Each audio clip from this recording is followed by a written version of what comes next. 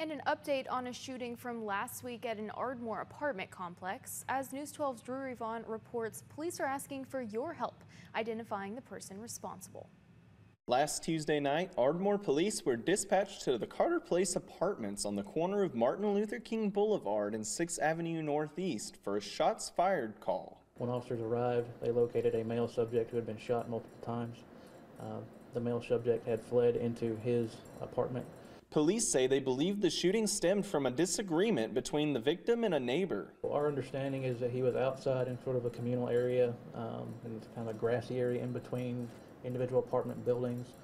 It's possible there was some sort of argument with another tenant or resident in a different apartment that led up to the shots being fired. Ardmore Police Sergeant Jake Glazner says the victim was transported to Mercy Hospital in Ardmore and later flown to a Denton hospital for more treatment. So there were shell casings collected there on scene that were obviously seized as evidence. We processed accordingly by our CSI people.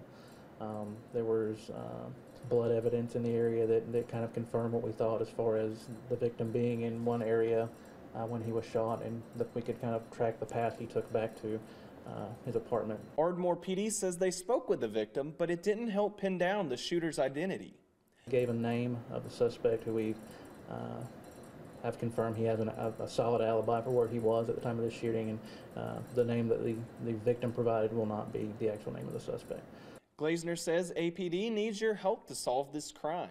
If you have any information about what happened or know who did it, call Ardmore Police at the number on this screen. In Ardmore, Drew Revon, News 12.